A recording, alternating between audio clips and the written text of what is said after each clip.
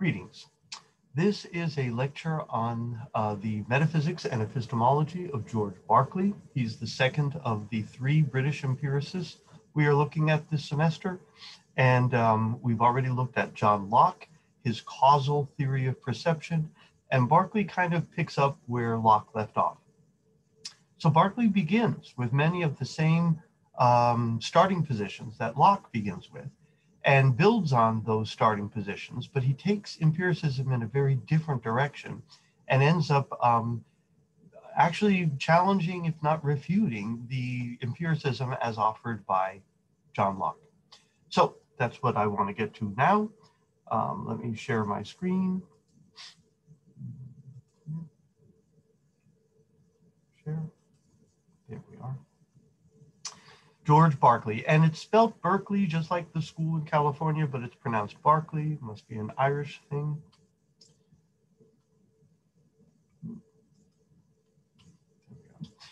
So notice he lives about a generation or so after Locke. Berkeley agrees with much of what Locke had to say. He too is an empiricist, but he points out where Locke has made claims that he believes, Berkeley believes, are inconsistent with empiricism. So there's a sense in which Berkeley is saying Locke did not stay true to empiricism and did not take empiricism far enough. So he begins with the same slogan that empiricists all begin with: nothing is in the mind that wasn't first in the senses. But he thinks that Locke has strayed from that intuition in his own theory, and he criticizes Locke for that. So we'll see that in a moment. Let's quickly recall Locke's causal theory of perception, right? Again, he thinks that physical objects in the world, like apples, interact with our perceiving organs, such as our eyes and that sort of thing, and that these end up causing ideas in our minds. So from Locke's perspective, there is the physical world, and then there are mental representations. Now, of course, that raises the question, what is the relationship between our mental representations and the physical world? And how do we go from direct knowledge of these, the representations, to indirect knowledge of these objects in the world? Well, that's where he offers his causal theory of perception. And you'll recall that Locke distinguishes between primary and secondary properties. This is very important for Locke. So our sensations are rich with all kinds of qualities. And so as I'm perceiving the apple, I'm perceiving red, round, sweet, solid. But Locke cautions us to say, well, wait a minute. Yes, you're perceiving all of those sensations, red, round, sweet, and solid, yes. But some of those are actual properties of the real apple, what he called primary properties. And some of them are only properties of your peculiar perception of the apple, what he called secondary properties. So for Locke, secondary properties are not properties of the apple, they're only properties of the apple perception, the mental representation. And again, had we evolved differently, maybe we wouldn't have had any some of these sensations at all. So which of these properties are primary and which of these properties are secondary? It's important we find out, because we have to know what is the real apple like and what are merely properties of our perception. You'll recall red, he would say, is a secondary property. Had we evolved differently and we didn't have color perception, I don't think cats have color perception, at least I've been told that. So had we evolved like cats, red sensations wouldn't happen. Apples would be just as they are right now, but red wouldn't happen at all, because for Locke, red is perception dependent. It only occurs in the mind of the perceiver at the time of the perceiving. Now, apples would be just as they are now, and they would be reflecting light and all that sort of thing. But again, red as a perception wouldn't occur. Round, says Locke, that's primary. And so, yes, we perceive round, but the actual apple is round. That's a primary quality of the apple itself. Sweet, like red, is perception dependent. Had we evolved like cats again, there would be no sweet sensations. Sugar would be molecularly the same, but sweet sensation wouldn't occur. There would be no sweet in the world. So it only occurs in the mind of the perceiver at the time of perception. But solid, that's a primary property, says Locke. That really is a property of the apple.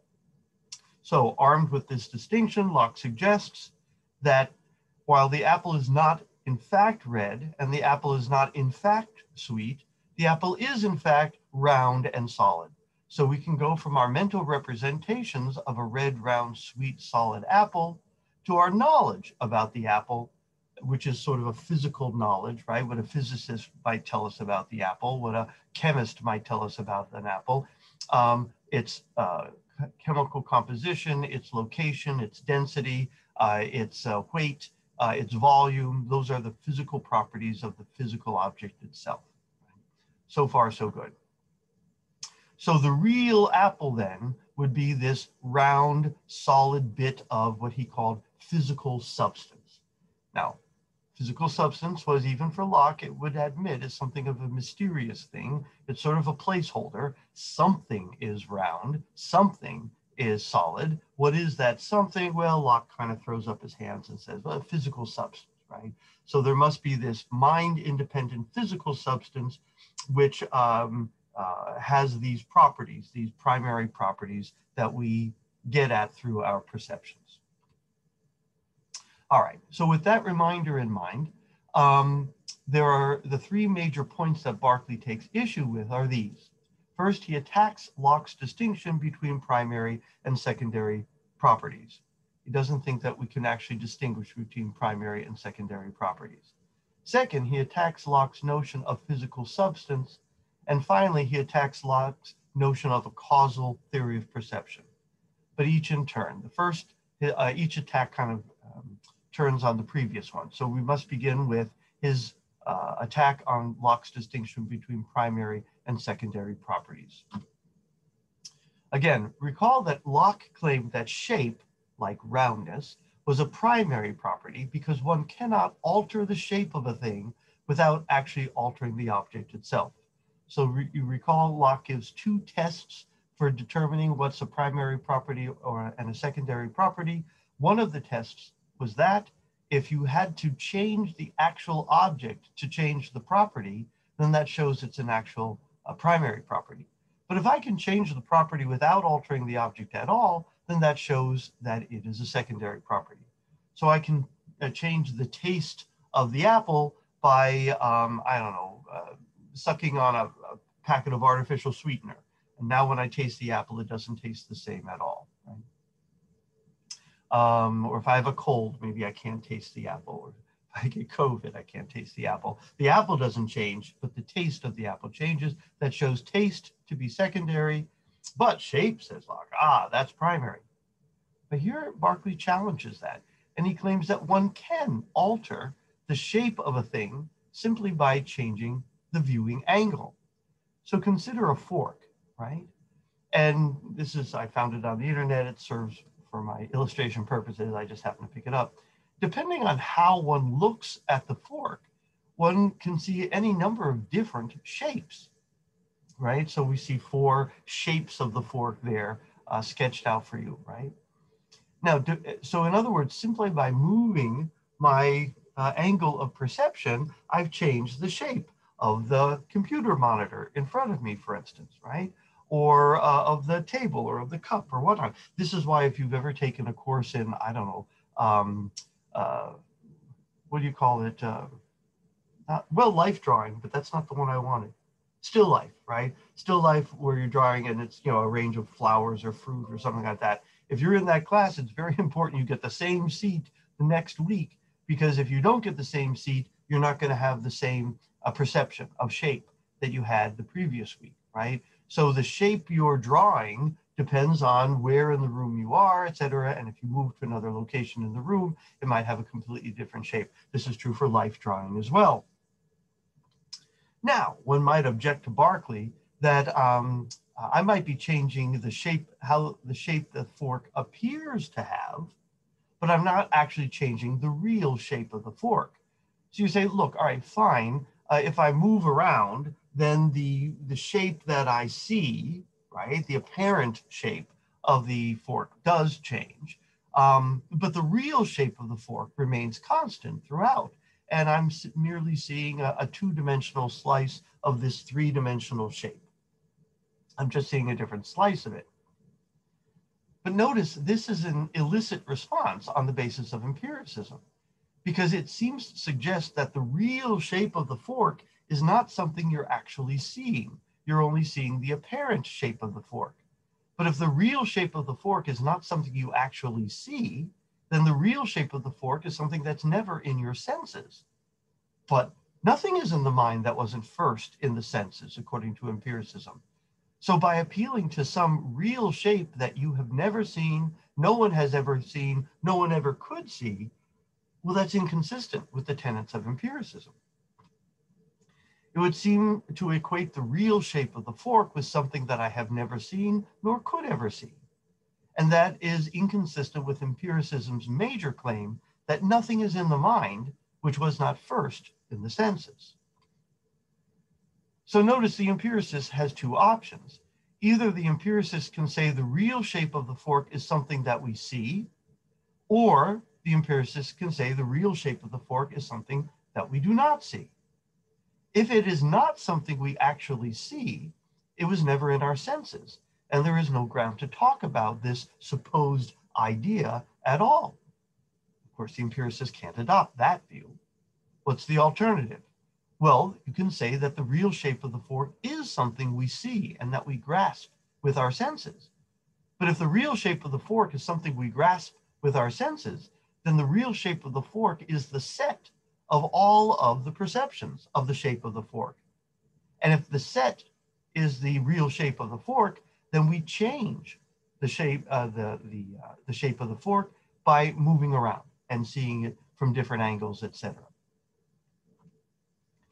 So in that case, shape does not pass the first test offered by Locke, because I can change the shape of the fork simply by moving around, changing the conditions of perception, just as I can change the taste of the apple simply by changing the conditions of perception. Or I can change the color of the apple simply by changing the conditions of perception. But remember, Locke gave another test distinguishing primary properties from secondary properties. His second test was, I can access the shape of a primary, or the shape of the apple, let's say, both tactily and visually. In other words, two different senses give me access to the shape.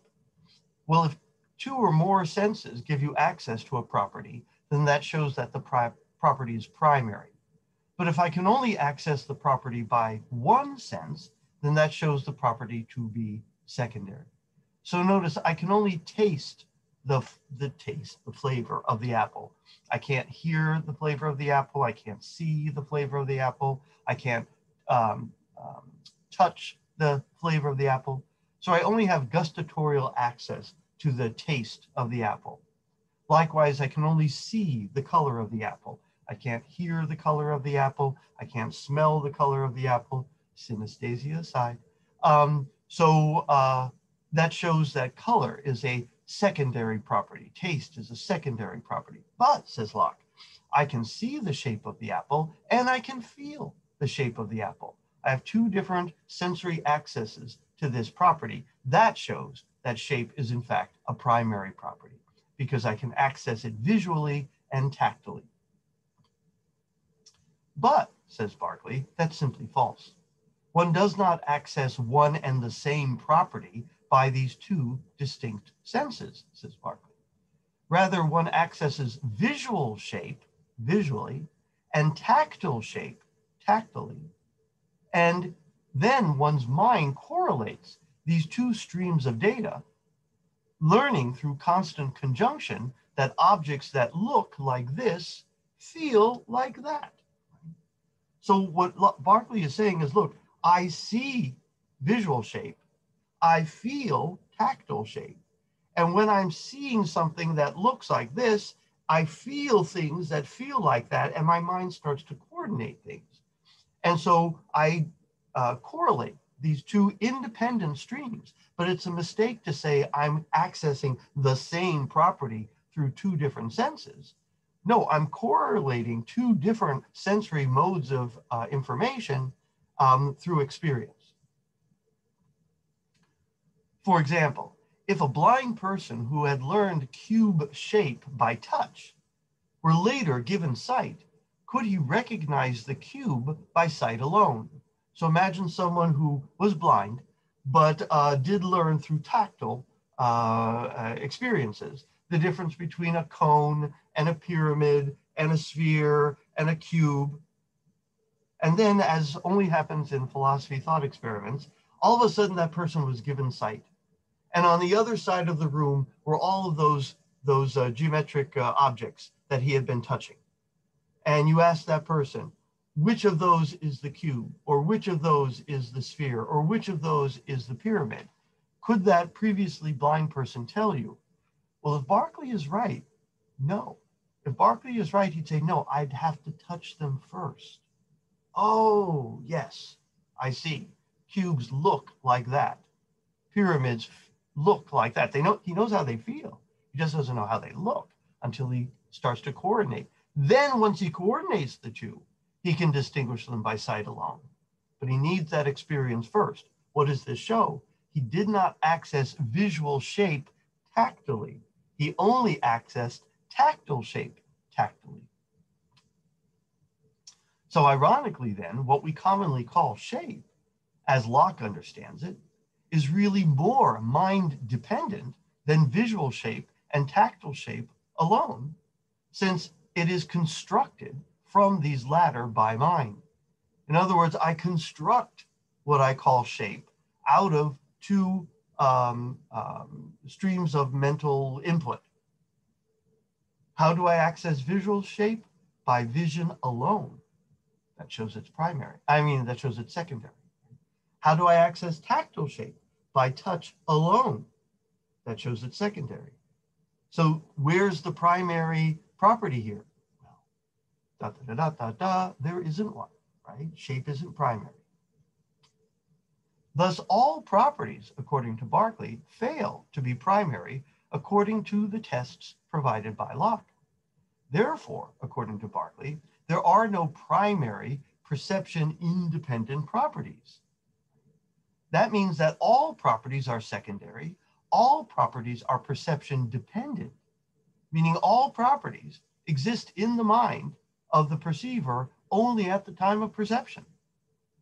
So just like sweet only exists in the mind of the perceiver, and red only exists in the mind of the perceiver, likewise, round and solid and any other property you might imagine only exists in the mind of the perceiver. They're all secondary mind-dependent properties. So let's go back to Locke's causal theory of perception. Right? Notice, if Berkeley is right, not only is the real apple not red, the real apple is not round either. And not only is the real apple not sweet, the real apple is not solid either. Those are properties of our perception. They're properties that are mentally dependent. They exist in the mind. They don't exist independently of the mind. So, all right then, what can I know about the real apple? Not very much. In fact, it seems to be completely mysterious. Right? But if all properties are secondary, perception dependent, they tell us nothing about this supposed physical substance. But this should not surprise us, Berkeley suggests, because it seems incoherent to say that an idea, a perception, could be like what is not an idea. Locke insists, right, that the primary properties, he said, resemble the properties of our perception, which are primary, resemble the properties in the world directly. And what Berkeley is saying is, how can an idea resemble what is not an idea? If you said, well, yellow resembles orange, all right, that kind of makes sense. I could understand how one idea, one experience might resemble another experience, right? The sweetness of saccharin is sort of like the sweetness of sugar. I could sort of understand that. But how could what is an idea, solid, be what is not like an idea, what is not an idea? In other words, how can what is a conscious experience? In what way can a conscious experience be like what is not a conscious experience? That's a rhetorical question. What he's suggesting is that's just an incoherent notion, right? All this leads Berkeley to conclude that physical substance is a totally unknowable, mysterious, and thus incoherent concept. Further, physical substance is non-empirical idea, since even Locke admits that we never experience it directly. So we're into his second criticism now, right? The first criticism is you can't maintain the distinction between primary and secondary properties. But if it's true that you can't maintain a distinction between primary and secondary properties and they all collapse into secondary properties, then you can't know anything about physical substance whatsoever. And further, to talk about an idea that is physical substance, which no one has ever directly experienced, is antithetical to the doctrine of empiricism. So not only is it mysterious and unknowable and unhelpful and incoherent, it's inconsistent with the starting premises of empiricism in general. Quoting from Berkeley, but though we might possibly have all our sensations without them, he's talking about these supposed physical objects that exist outside the mind in physical space and are composed of physical substance. So he's talking about this Lockean model. So even though we could have all of our rich sensuous experience without these supposed things, in the way that Descartes had suggested, yet perhaps it may be thought easier to conceive and explain the manner of their production, our ideas, by supposing external bodies in their likeness rather than otherwise. And so it might at least be probable that there are such things as bodies that excite ideas in our minds. So he's saying, well, maybe we ought to go down that road with Locke a little bit, right? Because, okay, we could have rich sensuous experience without these supposed physical objects, but maybe it's easier to explain where our ideas come from if we imagine physical objects exciting us, exciting these perceptions in our minds. Maybe. Of course, he's going to say no. Right? Here, Berkeley is acknowledging the initial appeal of Locke's theory. While strictly speaking, extra-mental objects may not be necessary to account for mental experience, think of Descartes' dream argument, for instance, isn't it easier to explain our perception on the presumption of extra-mental objects? Berkeley responds, not at all. Quoting from Berkeley, but neither can this be said. For though we give the materialists their external bodies, they, by their own confession, are never the nearer of knowing how our ideas are produced, since they own themselves unable to comprehend in what manner body can act upon spirit, or how it is possible that it should imprint any idea in the mind. So here's what Berkeley is saying. He's saying, look, materialists are saying, give us these theoretical entities of physical objects and we can explain where our ideas come from. And Berkeley goes, all right, go ahead. Explain where ideas come from with your physical objects. How does what is not spirit act on spirit? Again, this is the Cartesian problem of interactionism. How can what is physical create what is mental? How can what is physical be like what is mental? It doesn't seem coherent. Right? So they're unable to explain anything. This supposed explanation is empty. This is another instance of the interaction problem faced by anyone who suggests that mind and body are different substances which nevertheless interact. How can non-mind affect mind? Further, how can mental properties resemble non-mental properties?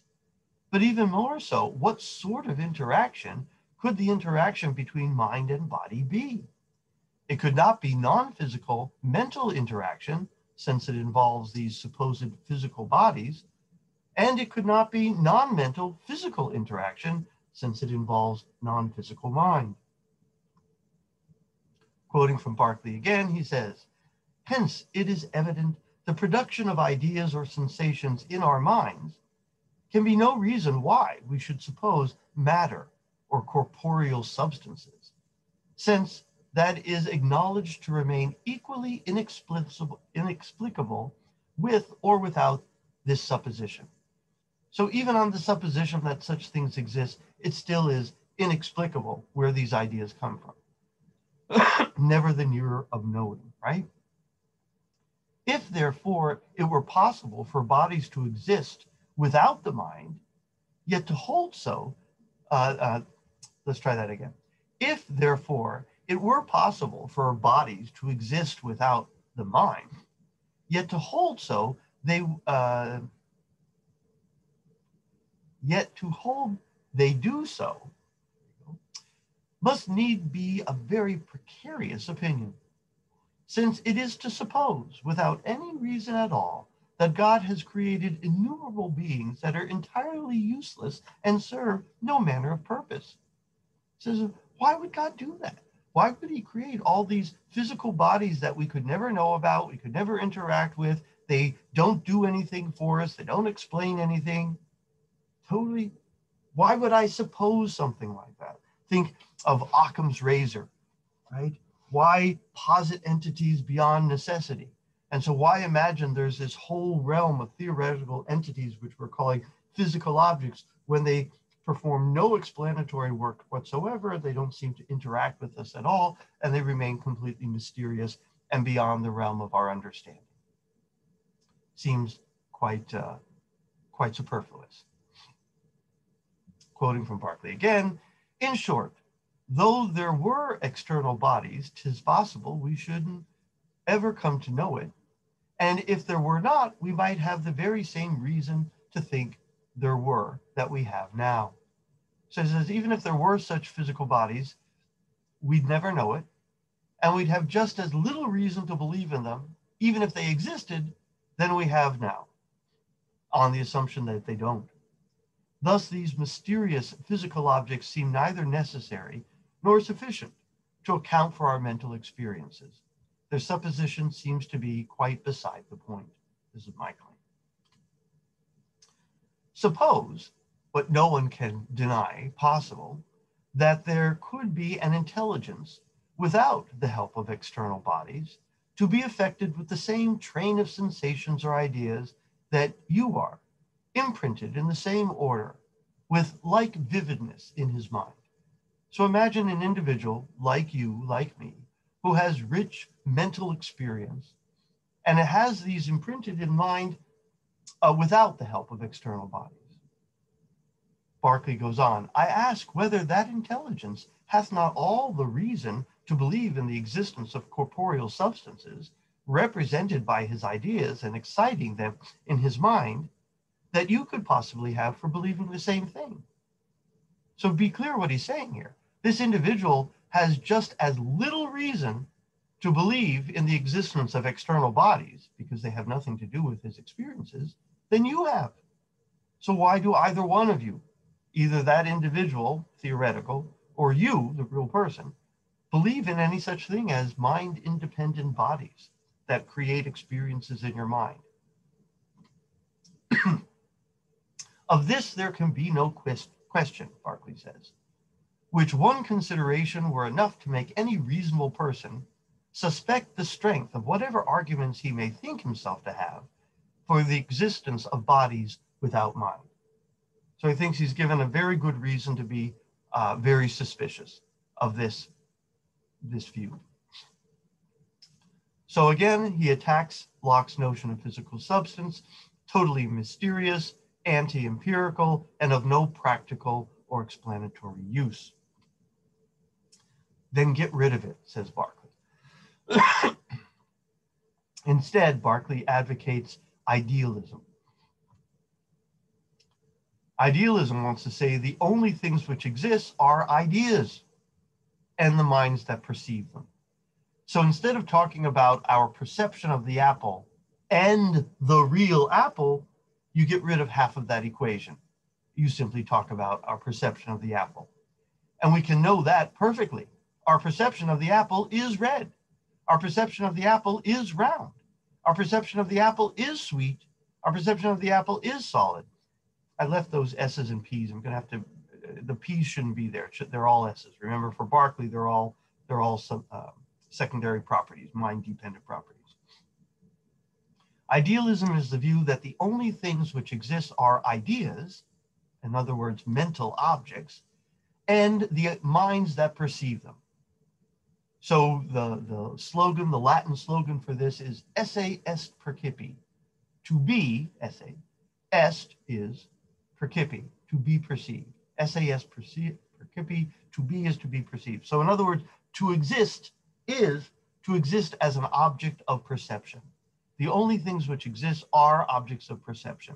And they have exactly the properties that they have in perception. So notice, for Berkeley, the world is exactly as it is perceived to be.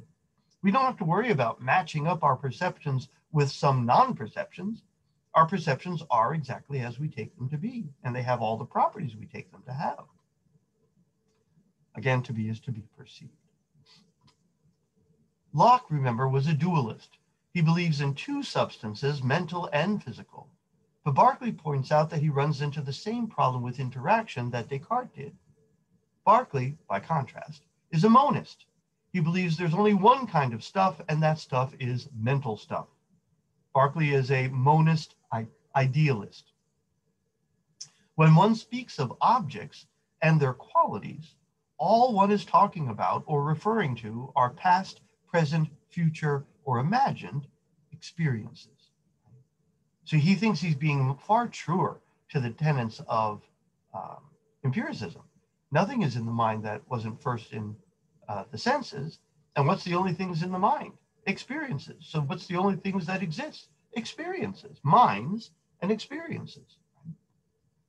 So the apple, when I talk about apples, I'm talking about a complex idea, a sweet, round, solid, tart, red idea, right? Perception, complex, but that's all I'm talking about.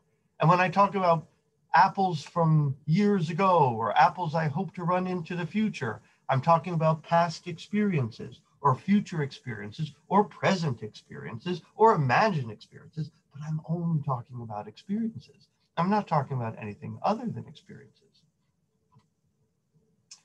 Note, materialism or physicalism is another kind of monism, which contends that there's only one kind of stuff, but it's material stuff. This is an aside. This isn't Berkeley's view at all. But notice, Locke was a dualist like Descartes. There's mental stuff and there's physical stuff. That creates problems. What's the reaction between the two? So one way to avoid the problem is you give up on half and you say, oh, there's just mental stuff. That's what Berkeley does. Or you give up on that and you say, oh, there's just physical stuff, right? So monism doesn't have a problem of interaction because it's saying there's only one kind of stuff. Right? So Berkeley is an idealist. The opposite would be a materialist. Objects are only what one has seen, is seeing, or will see, or would have seen, or heard, or felt, or tasted, or touched. So do objects exist? Yes. But what are objects? Complex experiences. That's all they are. Right? Complex ideas, complex experiences. The world appears the same, right? So there is a world of apples and computer monitors and books and keyboards. I'm looking around right now. Right? But what are apples, computer monitors, books, and keyboards? Complex ideas, past experiences, future experiences, present experiences. Again, the world appears the same. Indeed, the world appears exactly as it is. But the metaphysical basis for everything changes. Instead of being physical, it's ideal. Since all properties are perception dependent, esse est percipi, to be is to be perceived. Now, one might object that the wall of the classroom, let's say, imagine we were in a classroom, wouldn't that be nice? But the wall of the classroom is real, physical, and not just an idea, you might object. Right? After all, I can't just walk through the wall. Why? Well, doesn't that prove that it's not an idea? Not at all, says Berkeley. Of course you cannot walk through the wall. But why can't you walk through the wall? Give it a second. Never mind Berkeley for a minute. If I were to, out of the blue, ask you, Why can't you walk through walls? What would you tell me? I'll give you a moment. I suggest you would tell me you can't walk through a wall because it's solid. That's why you can't walk through a wall. Fine, says Berkeley. Of course. Yes. Of course you can't walk through a wall. And of course you can't walk through a wall because it's solid. But what do you mean when you say it is solid? What does solid mean? What Berkeley's going to insist is it means what you would feel or what you have felt or perhaps even what you are feeling right now. Sensation, sensation, sensation. When you tell me the wall is solid, you're not referencing some mind-independent property. You're referencing a set of sensations, past, present, future, and imagined. What does solid mean? It means what one has felt, is feeling, will feel, or would have felt. So yes, of course you can't walk through a wall because it's solid, right? Does that mean that it's not an idea? No, because solidity is a sensation or a set of sensations. Right? In other words, solid refers to ideas or perceptions and to nothing else. This is a quote from a biography of the life of Samuel Johnson, the British essayist, by his friend James Boswell. And apparently they were discussing Berkeley's philosophy one day after church, right? So after we came out of the church, we stood talking for some time together of Bishop Berkeley's ingenious sophistry to prove the non-existence of matter and that everything in the universe was merely ideal. I observed that though we are satisfied his doctrine is not true, it is impossible to refute it. I shall never forget the aclarity with which Johnson answered, striking his foot with a mighty force against a large stone till it rebounded from it. I refute him thus. Well, of course, that's not a refutation of Berkeley at all, right? Because Berkeley isn't saying stones aren't solid, and he isn't saying that if you kick them, it's not going to hurt your foot. Yes, of course, if you kick them, it's going to hurt your foot. Why? Because it's a solid stone. But that's just more proof of Berkeley's point, right? You will have certain sensations, right? You'll have certain experiences. Of course, this is no refutation whatsoever. It merely shows to demonstrate that Johnson did not fully understand the implications of Berkeley's epistemology. So he attacks Locke's causal theory of perception, the final one, right? This is not the case, right? The causal theory of perception. Why? He's not saying that mysterious objects whose properties we cannot know cause ideas in ways we could never explain, which our ideas could not resemble even if such objects did exist, right? So that whole causal theory of perception is nonsense, according to Berkeley. Rather, reality is exactly as it appears to be and therefore perfectly knowable. So there's a sense in which Berkeley is able to dispense with the kind of skepticism that creeps in with representational realism of Locke. But after all, quoting Berkeley here, but after all, say you, it sounds very harsh to say we eat and drink ideas and are clothed with ideas. I acknowledge it does so, the word idea not being used in common discourse to signify the several combinations of sensible qualities which are called things. And it is certain that any expression which varies from the familiar use of language will seem harsh and ridiculous. But this doth not concern the truth of the proposition, which in other words is no more than to say we are fed and clothed with those things which we perceive immediately by our senses. So what feeds us? Food, apples. Right? What clothes us? Clothing like blouses and shirts and trousers and whatnot. Right? But what are those things? Those are collections of sensible properties. Right? They're smooth things, silky things, red things. And if I said things, you wouldn't have a problem. What are you gonna? I'm gonna eat some things tonight. You wouldn't have a problem with that. It sounds a little odd to say, I'm going to eat some ideas tonight. And Berkeley's acknowledging that's a little odd, but he's also saying, and yet I'm not really saying anything different than if I said I'm going to eat some things tonight. Because what are things? They are collections of sensible properties. But if it be demanded why I make use of the word idea, and do not, rather, in compliance with common custom, call them thing, I answer, I do it for two reasons.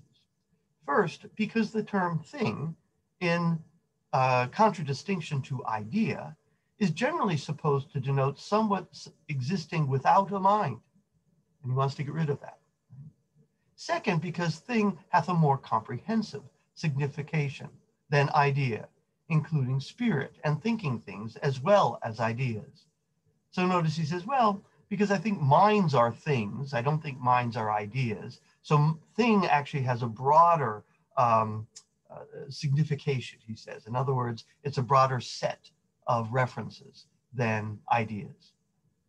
Since, therefore, the objects of sense exist only in the mind and are, withal, thoughtless and inactive, I choose to mark them by the word idea, which implies those properties. Okay, so I don't know about you. I found, when I was a young undergrad, first introduced to Berkeley, I found him fascinating. Frankly, I still find him fascinating. Because I remember I was taking a course on epistemology. We had Descartes and his crazy doubts. Then we come along with Locke. Oh my gosh, finally a philosopher that seems to make sense. Primary, secondary properties. Physics is off to a good start. Chemistry is off to a good start. Yay, we're finally getting clarity about the nature of reality, inquiry, and knowledge. And then Berkeley comes along. And frankly, I found his arguments fascinating and really powerful. And yet the world appears exactly as it does for Locke, except the metaphysical basis for everything changes. I think, wow, what happened here? Wait a minute, how did, what? Anyway, I don't know if you're having that experience, or it'd be nice if you to think you did, but it was for me. But there are problems with Berkeley, right? The world seems to exist even unperceived. Now remember, he wants to say, esse est percipi, to be is to be perceived. So there's no such thing as an unperceived reality. And yet the world seems to be otherwise. It does seem to exist unperceived. Why do I say that? Well, if you light a candle and then you go out of the room for a while, when you come back in, the candle is burned down. So in other words, it appears as if the candle was existing the whole time you were out of the room. The whole time it was unperceived. It seemed to be existing as an unperceived object. Okay, Locke would appeal to physical substance. Well, the physical substance of the candle exists even when you're not around to perceive the secondary properties. For Berkeley, there is no physical substance. How is Berkeley going to explain that? Or for instance, if you go on vacation and forget to have someone water your plants, and when you get back, all your plants are dead. Why? Well, it seems as if your plants were existing even unperceived, and therefore that's why they died, because they weren't being watered, but they were existing, right? There's another bit of evidence that the world seems to exist unperceived. There's a terrible storm in the forest overnight, and you go into the forest the next day and you see trees are knocked over and there's been all sorts of storm damage. It seems like the forest was existing there the whole time, even though nobody was there perceiving it. Right? So remember, Locke would say, if a tree falls in the woods and nobody's there to perceive it, does it make a sound? Locke would say no, because sound is a secondary quality. Sound only exists in the mind of perceivers. There is no sound if there's no perceivers around. But Berkeley is further than that. He wants to say, no, there's no primary properties either. So not only is there no sound, there's no tree, solidity or whatnot, right? So even the tree wouldn't exist if there was nobody there to perceive it. And yet, again, it seems to be otherwise. Our experience of the world seems to suggest that the world does persist even when nobody is perceiving it. While Locke may have contended that if a tree falls in the woods and there's no one there to hear it, it doesn't make a sound, he would not deny that the tree still exists, even when unperceived. This is because he would say that physical substance exists, unperceived, possessing primary properties. But Berkeley insists that this is a bankrupt theory, incoherent with the tenets of empiricism. There are no primary properties, and we cannot have knowledge of extra mental physical substance, which would not explain anything even if such a thing did exist. Thus, things cannot exist unperceived, since to exist at all is to exist as the object of someone's perception. Again, this is Berkeley's insistence. That's his argument. So, nowhere was this put more succinctly than in the following limerick. There was a young man who said God must think it exceedingly odd should he find that the tree continues to be when there's no one about in the quad. So this limerick is suggesting that, isn't this a problem for Berkeley's theory if the tree continues to be when there's no one around, no perceivers around? A quad is a quadrangle, right? A courtyard. So no one's about in the quad and yet the tree is still existing. Isn't that a problem, right? Isn't that odd? How does Berkeley respond to this problem? He responds with stanza number 2. Locke would explain this phenomena by appealing to physical substance and primary properties. Berkeley thinks he has shown this avenue of explanation to be conceptually bankrupt. All properties occur only in a mind. There are no mind-independent ideas. Berkeley reasons that these phenomena, the persistence of objects with no finite mind perceiving them, constitutes evidence that some mind is perceiving them, even if you're not around, I'm not around, doesn't look like anybody's around, but somebody must be around. There must be some infinite mind that is perceiving the world at all times, all places, even when finite human minds are not. Therefore, experience gives us reason to suppose that some infinite mind exists. And it is in that infinite mind, it is because of that infinite mind that the world appears to exist unperceived, but that's simply false. It doesn't exist unperceived. It's always perceived in the mind of God, i.e. God. Second stanza, dear sir, your astonishment's odd. I am always about in the quad, and that's why the tree will continue to be, since observed by yours faithfully, God. Therefore, Berkeley claims, experience gives us reason to suppose that some infinite mind, i.e. God, exists, and that it is holding all things in being. It is the God in whom we live and breathe and have our being. And this would have been a delightful answer that Bishop Berkeley would have offered to the dilemma that confronted him. If one is going to be a good empiricist, then one has to hold that physical substance is incoherence. The endurance of the world, then, is evidence of God. At least Berkeley would argue. Whoops. Now, we're at the end now. Now, don't be too harsh on Berkeley. Say, oh, at the last minute, he pulls God in to save his otherwise crazy metaphysics, whatnot. No, he's actually done a very good job of showing why Locke's solution is a very problematic solution. And since we know minds exist, Berkeley says, it's not that big a deal to suppose there's just a really big mind out there. And that is as reasonable, if not a more reasonable theory than that of Locke. So this is what undergirds his idealism. And whatever one thinks of his idealism, I think he really has raised serious problems with the epistemology and metaphysics of Locke. Where we're going next is we're going to look at David Hume. And David Hume actually agrees with many of Berkeley's criticisms.